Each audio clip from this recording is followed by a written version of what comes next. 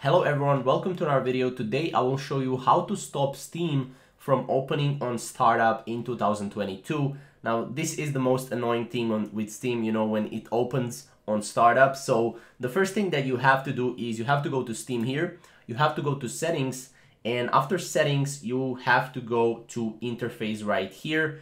And as you can see here, it says run Steam when my computer starts. You have to disable that. It will be like this. You have to disable that, right?